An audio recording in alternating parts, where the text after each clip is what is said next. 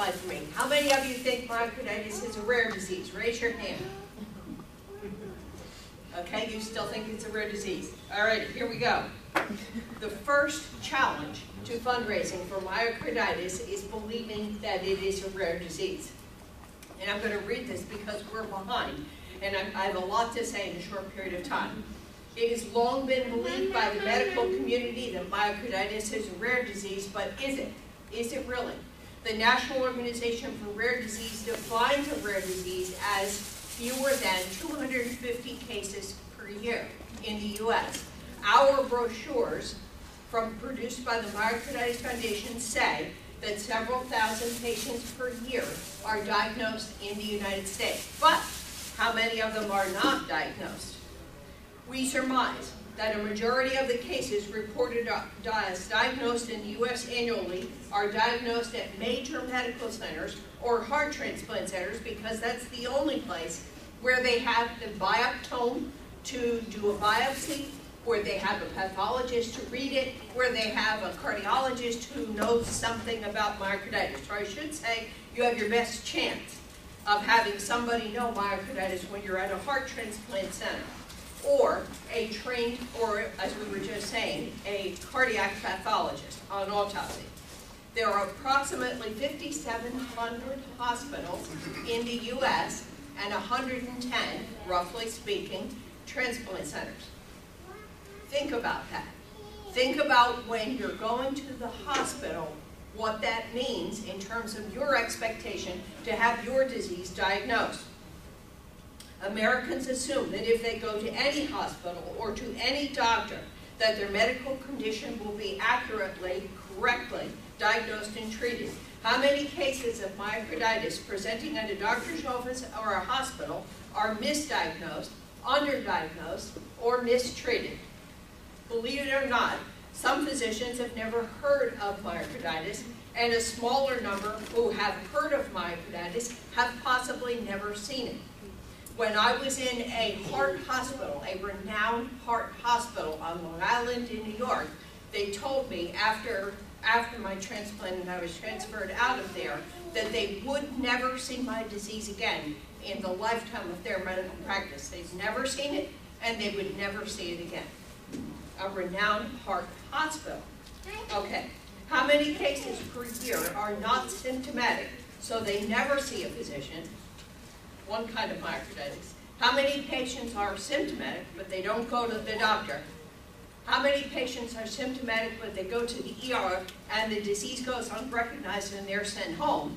How many cases are symptomatic and they go to the ER where they pass away? Sometimes an autopsy is never done. For religious reasons, cultural reasons, financial reasons, myocarditis may be suspected, but an autopsy is never done to confirm the disease. So is this really a rare disease? Myocarditis first appeared in the medical literature in 1900. So 213 years later, look where we are. Or better said, look where we're not. And it's only because of you and us that we're beginning to make headway. Doctors who graduated prior to the past 20 years never had myocarditis taught in their medical programs.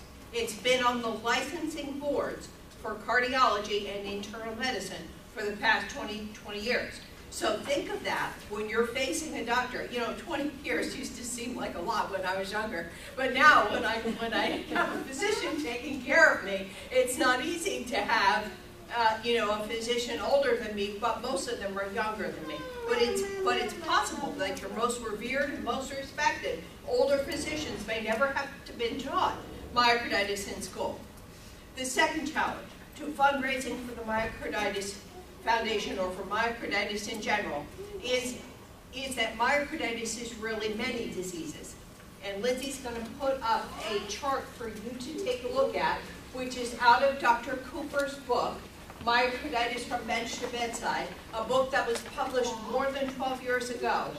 And it lists all of the causes of lymphocytic myocarditis. Can you see it? It goes from viral to bacterial to rickettsial to fungal to protozoal to spirochete to so on and so on and so on and so on. So how many diseases do you know of that have one cause? These are all of the triggers to lymphocytic myocarditis. So when you present at an ER and you've got any one of these things, how is the doctor to know that, to suspect right away myocarditis, aside from cardiac symptoms they may or may not have? But these are all of the things that could cause it. Myocarditis secondary to fungal, bacterial, so on and so on and so on and so on. It's really pretty astounding, I think. In the US, lymphocytic myocarditis is primarily viral in nature, specifically or primarily, especially in children. Some of the viruses have names, and some of the viruses don't.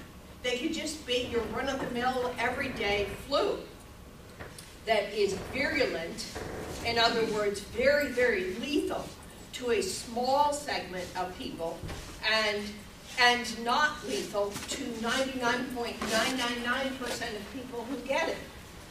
You understand what I'm saying? What about the incidence of myocarditis in the rest of the world? In rural, poor Central America, and I'm talking outside of the major cities, myocarditis has a different name, and it's called Chagas disease. A beetle comes out of the thatched roof or between the mud slats of their thatched roofed dwellings. A beetle comes out and bites people, and the beetle is infected with a protozoa, and these people die of heart disease very, very, very, very early in life, between their 20s and their mid-40s. They die of cardiovascular disease, but there's no way to get accurate statistics on this because there's no medical infrastructure. There's no hospitals. There's no doctors. There's no way to diagnose this. You know, we talk about the difficulty of diagnosing myocarditis in a hospital that's not a heart transplant center. Imagine trying to diagnose myocarditis in a third world country. In Africa, myocarditis is caused by the same protozoa that causes African sleeping sickness. Now, I don't know why I found that interesting. It was always a big thing when I was a kid, African sleeping sickness. I would say to my mother, I don't want to go to school today because I have African sleeping sickness. She didn't buy it. She didn't buy it. She was smarter than that. Okay. Let me just see right now. Okay. Researchers in Japan are studying the effects of myocarditis triggered by hepatitis. So myocarditis is common, and you can see all of these bacterial and viral, protozoal, and so on infections. And you can imagine that in third world countries, the causes of diarrhea and amoeba, you know, can cause myocarditis. There's really absolutely no way at this point to get a handle on this disease in the third world countries.